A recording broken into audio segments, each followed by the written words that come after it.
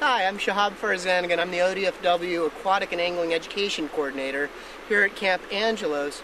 We're doing aquatic sampling with the kids. They're coming down about 10 to a group for about 45 minutes, and we are investigating the river, talking about where this river is in relative location to the watershed and how the watershed is interconnected.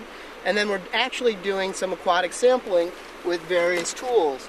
The kids are broken up into investigation groups where they have a tub, they have a little ice tray that they can fill, and then they have some tools that they use, investigation tools, they've been well used here, to actually get the stuff out of the tubs.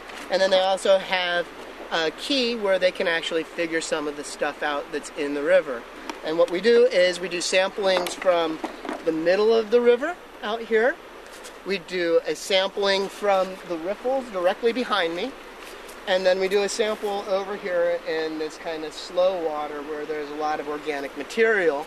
And by doing those three different samples, the kids have an opportunity to see lots of different creatures and ultimately assess the stream health as being healthy because they saw a lot of different things.